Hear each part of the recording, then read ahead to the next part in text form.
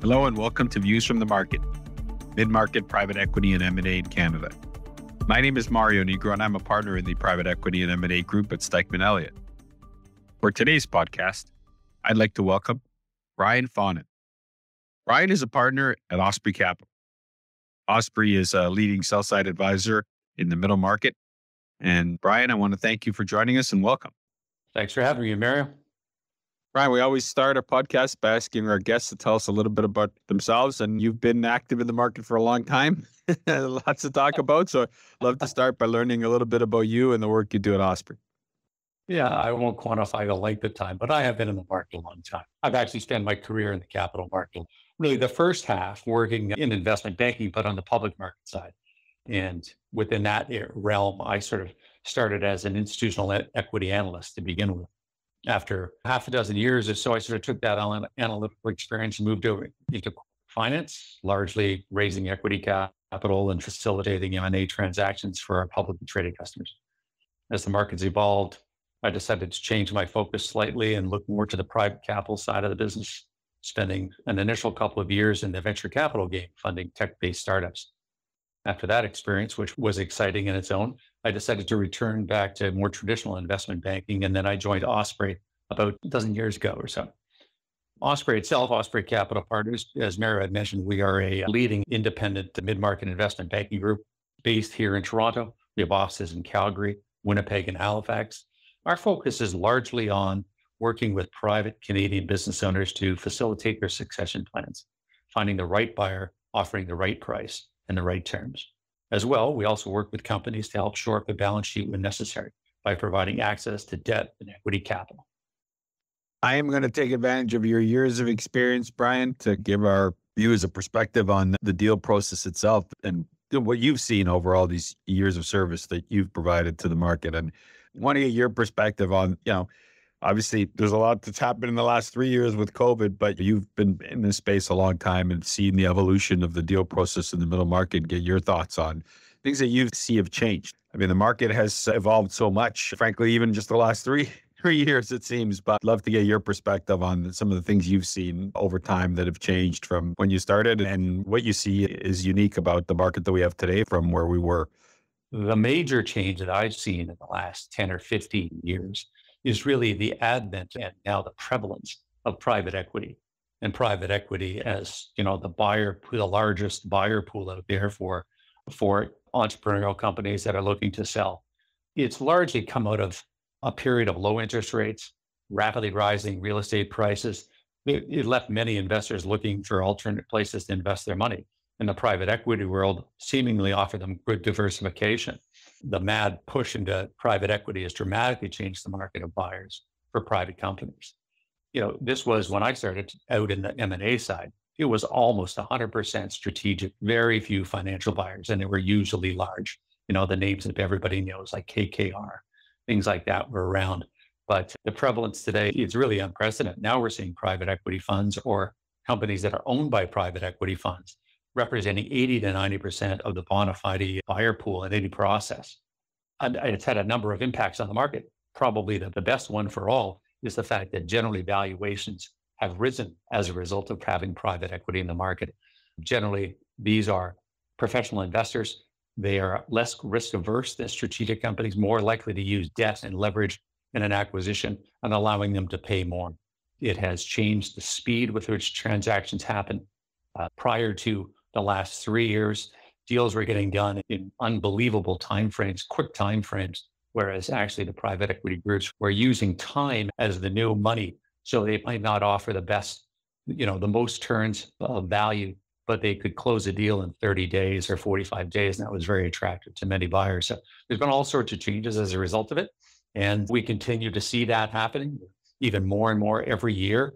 We get approached daily by new groups that are looking to invest in Canada and looking to invest in Canada, the Canadian mid-market. And by all accounts, there's trillions of dollars in private equity funds floating around out there. And that's generally good for people who are looking to sell their business. Brian, when you talk about that phenomena, and obviously I'm a product of that too, given the clients I represent and deal activity, I want to get your sense. When you go to a process now and you're trying to sell a business for an owner, How many of your buyers are private equity firms? Is it 50? When you look at the buyer pool that's potentially out there as a generally speaking, how big are they in terms of the representative part of your buyer pool? I would say, not having any real definitive facts on it, but I mean, just experientially, I would say 80 to 90% of our buyers are private equity groups or strategic companies that are owned by private equity groups. And the real difference for us is that even if, say, you're looking at 20% of a pool, and we'll use 100 buyers just as a discussion point. So you've got 20 strategics out there. Out of those 20 strategics, maybe two or three are currently in the market to buy a company. But out of those 80 private equity groups, they're all in the market. They're all looking for something. They might not be looking for what you're selling, but they're all ready to buy. And that really changes everything, right? It makes the process much more efficient. So we don't have to count on that, like, because your best buyer might be a strategic buyer, but maybe they're not ready to be buying at that time. So I'd say 80 to 90% of the bona fide buyers are private equity groups or the companies that are owned by private equity groups. And, Osprey is proudly a middle market advisory firm and really sells itself on representing owners and operators of businesses that are in the middle market. When we talk about those private equity buyers, traditionally, as you said, I think very well said, people used to think of them as like these big brands like KKR and Carlyle, but more and more and more, I know from my practice, what your perspective is, they're not just buyers of large companies, they're buyers of small companies. And frankly, surprisingly, how small they are willing to look at all sizes and frankly, almost at all sectors. But do you see them active in any particular sector, space, size, or in your practice, it's, as you point out, they're kind of in every process? Yeah, I'd say they're in every process. And exactly as you referred to or alluded to there, Mario, with the advent of more and more search funds in Canada, which you have been instrumental in straightening that market, it has gone significantly down market in terms of size wise. So even a company that's doing $1 million or even sometimes $500,000 in earnings can look at be in a process where there is a financial buyer looking to come in and help or looking to come in and buy their business. So it's really democratized it. It's taken it out of just the large companies, the global companies that are being looked at by the huge private equity funds. So it's right across the spectrum. And now we're even seeing a lot of the private equity groups opening up different funds like growth strategy funds and secondary funds, all trying to get into the private market once again, any way to get their hook into it. So it's really quite fascinating how quickly it's all moved. I've represented sellers and I'd say the word private equity and they have some or understanding or idea of what they are based on whatever it is, social media or TV. Or are you finding there's an evolution amongst buyers in terms of understanding what private equity brings to the process and what the value that they add? You talk to owners all the time. What you mentioned private equity, you tell them that they're a big part of the buyer pool. What kind of feedback you get? Has there been an evolution amongst owner operators in selling to private equity? I would say so. I think just because of the prevalence. So, somebody's always got a buddy who sold a company to a private equity group. But that harboring in the background in all of these, there's still that uncertainty because back in the early days, of course, all we heard about was leverage buyouts and these guys coming in and, stripping out costs and firing everybody and trying to increase the bottom line. That really is old school thinking. Well, I guess in the leverage buyout world, it's still out there.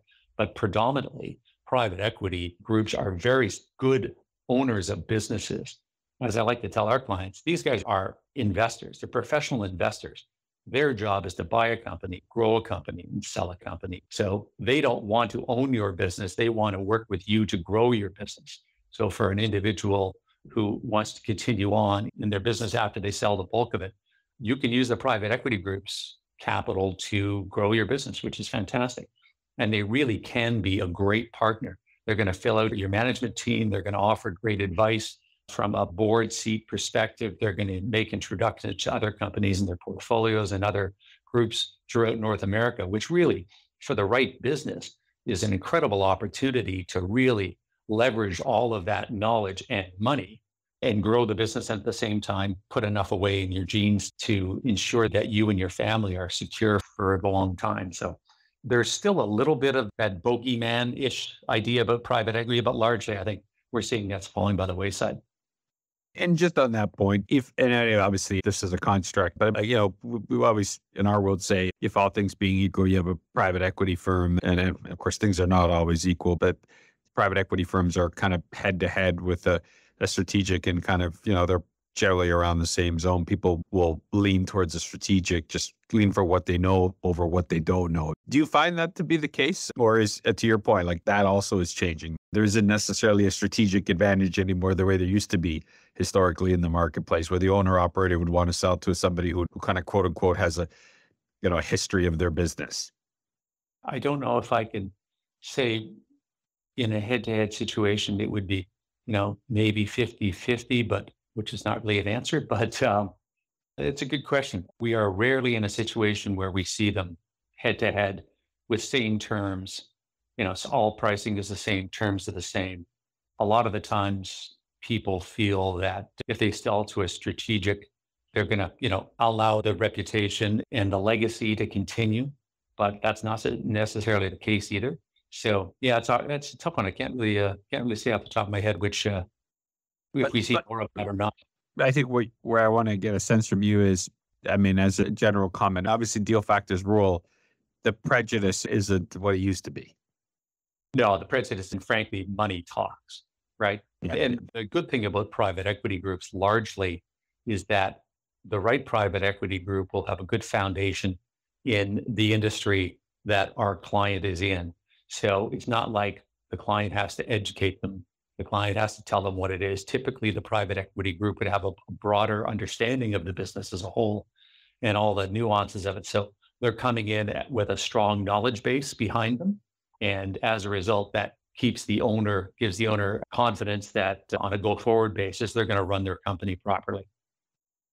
If I can ask one more question on this topic, and just, understanding how private equities act, and obviously getting your perspective because you're close to the ground with the owners. But, private equity firms often want owners to roll over. They prefer that they, take some of their proceeds and reinvest it as shareholders of the business going forward post closing. Are you finding that owners are more open to that? I mean, you've seen the history of that in terms of that request from private equity firms. I'm curious what your perspective is when a private equity firm asks, sometimes insists as part of its deal, that the seller roll over 10-20% of their purchase price and become a shareholder going forward. Get your perspective on the evolution of that and how that plays out to owner operators today.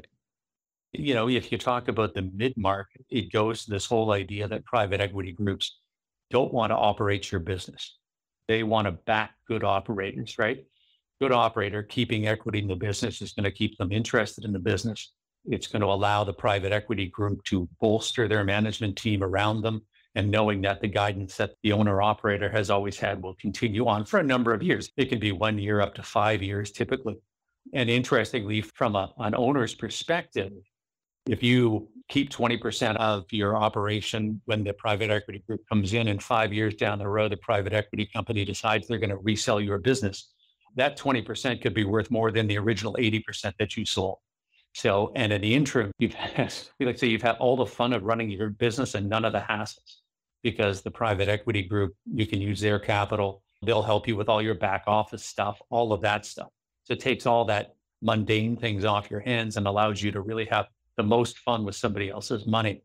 So I think that in the mid-market is truly, it's really beneficial to hang on. And frankly, if you come to us and say, I want to sell 100% of my business, that will reduce the buyer pool, the private equity buyer pool, in half, because many of them just won't do 100%.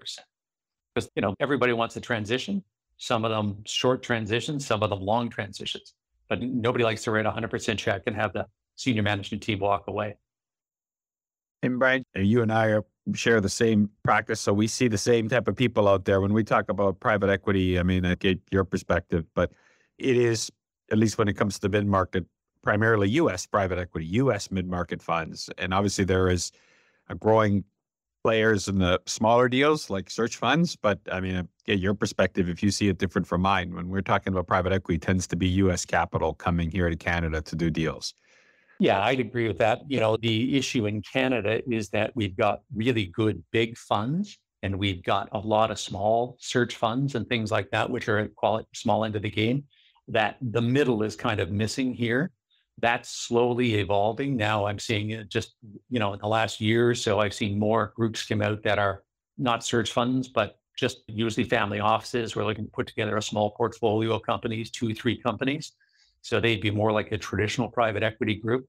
But yeah, just by the size and the amount of dollars that are in the US market, we're seeing them come up here. And I'm always amazed at how many groups that we talk to on a regular basis that have never even looked at Canada as an opportunity.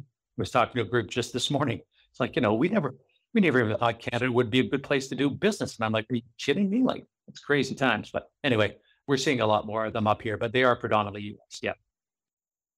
You brought a great point to transition, which is, I want to talk a bit about your perspectives on the market that we're in and deal activity and all. And obviously, 21 was a wild and crazy year. And obviously, 22 was a different story. And your perspective on what you're seeing for 23 and talk a bit about where we're at with the market. I don't work unless we have sellers. So I'm hoping you're going to say there's still sellers out there, Brian.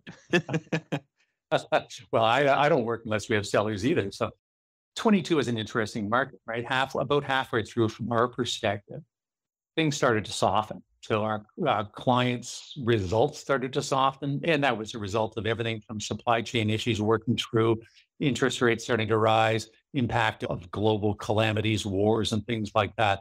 All of that started to have more of an impact. And so buyers were starting to sort of step back a little bit, looking to put more structure in transactions. That tended to scare off some sellers because, of course, they were used to 2021 when it was the Wild West out there.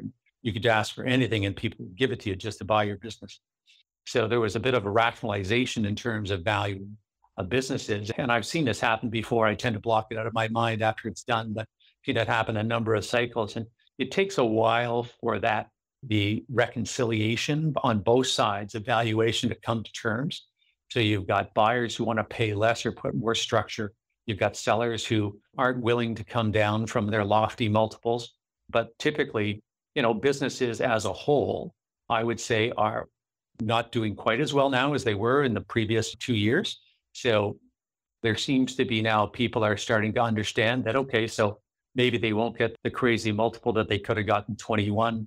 But as long as the business is still solid and there's good growth opportunities, we haven't really seen multiples decrease dramatically, but we're definitely going to see more structure, I think, as we go into 23.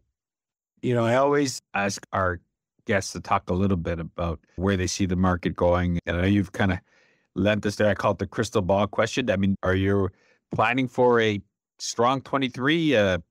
What's your sense of where this market's going to go, given the macro forces and all? Yeah. There is still a ton of money out there. And really, there's almost a sense of desperation. And I'll say that in a nice way from the private equity side, only because I think the amount of product that sort of came off the market in late 22, just because of this misalignment in valuation expectations, and some results were going down as well. So we've been, we were just talking about this the other day. I've had more calls from private equity groups in the last couple of months than I've seen in the beginning of any first year period, in a first quarter. People just dying to get the money out there, which is great for sellers. And so I think we just need to get the word out.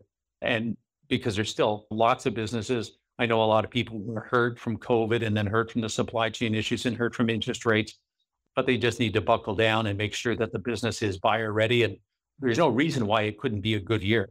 No reason at all that 2023, all the components are there. They just got to all sort of gel together to make it happen. Now, I know, Brian, you and I have talked about this in the past. We've been around for other recessions. I shouldn't use the R word, but periods where the economy kind of flattened out. And, in the past, I remember this from '08 and 2000, sellers went to the sidelines. They were going to wait and see. They were going to ride it out, grow, wait, just, focus on resilience of their company instead of selling. Have you seen that? Like, you're talking to sellers all the time. Have you seen people say to you, with this market, I'm going to hold off selling. I'll wait, I'll punt. Or people still who are interested in selling, still going forward? Yeah, I would say that largely we haven't seen a lot of people go to the sidelines. And it sort of depends on why you're selling, right? The people who decided to pull their transactions in the last 6 to 8 months have been people who are trying to maybe tap into a hot marketplace. They're still young enough that they've got a number of years left. They can run their business. They can wait for the next cycle. But we always tell people, like, if you don't go now, you've got to wait a couple of years. So depending on what your ultimate goal is and why you're trying to sell today, if you're a strong company that's got good growth, historically good growth, even if this last period has been a bit wonky, people tend to discount that from a seller's or a buyer's perspective. So there's still opportunity. But overall, I would say we haven't seen as much sidelining as we used to see in previous times, like 08, 09. I agree. There was way more people then who went to the sidelines. But now I think people are just hesitant. So we're doing a lot more hand holding and a lot more sort of explaining where the market is and how to make sure that their businesses show best to buyers, I think. Brian, I want to thank you for joining us. I say this with the best of intentions. I hope we work together for another 30 years. I don't think we're going to want to see me in 30 years, but thank you. But look, it's been a pleasure to have you join us. And obviously, your long years of service and your perspective is deeply appreciated. Thank you for joining us on the podcast and for giving us your perspective on the market. Well, thanks, Mayor. I really appreciate you having me on, and it was a pleasure chatting with you as well.